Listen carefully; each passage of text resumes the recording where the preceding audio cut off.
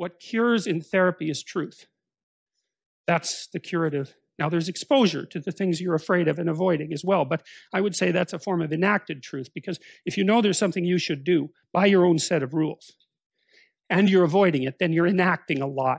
You know, you're not telling one, but you're acting one out. It's the same damn thing. So if I can get you to face what it is that you're confronting that you know you shouldn't be avoiding, then what's happening is that we're both partaking in the process of attempting you to act out your deepest truth. And what happens is that that improves people's lives, and it improves them radically. And the evidence, the clinical evidence for that is overwhelming. We know that if you expose people to the things they're afraid of, but that they're avoiding, they get better. And you have to do it carefully and cautiously and with their own participation and all of that. But of all the things that clinicians have established that's credible, that's number one. And that's nested inside this deeper realization that the clinical experience is redemptive, let's say, because it's designed to address suffering, insofar as the people who are engaged in the process are both telling each other the truth. And then you think, well, obviously, because if you have some problems and you come to talk to me about them, well, first of all, just by coming to talk to me about them, you've admitted that they exist. Man, that's a pretty good start. And second, well, if you tell me about them, then we know what they are. And then if we know what they are, we can maybe start to lay out some solutions, and then you can go act out the solutions and see if they work.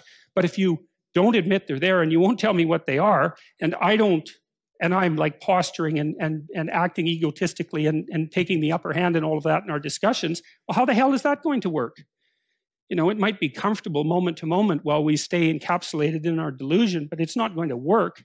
So a lot of that seems, if you think it through, it seems pretty self-evident. And, you know, Freud thought that repression was at the heart of much mental suffering. The difference between repression and deception is a matter of degree, and that's all. It's technical. It's a technical differentiation.